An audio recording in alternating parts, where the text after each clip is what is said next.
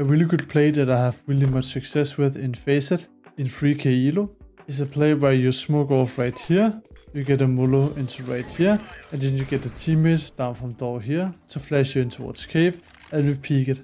And what most of the time gonna happen is either you're just gonna see no one, or there's gonna be a guy here full blind by the flash because he pushed in front of the Molo, and then you get a free kill, or you get some free control.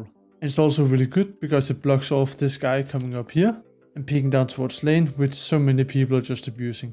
Just be aware that this guy down here either needs to have a guy holding him or needs to move ramp so he's ready with the flash without getting pushed from ramp. So to do the play, actually really easy.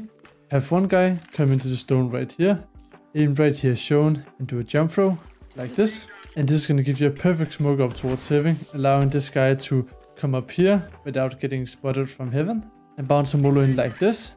Then on this guy's call, a guy from down door right here can stand like this, aim right up here and throw a flash, and this flash will perfectly pop right here, blinding anybody who's decided to play in front of the Molo, and can be a really good opener to a round because it either grants you a kill or the free control.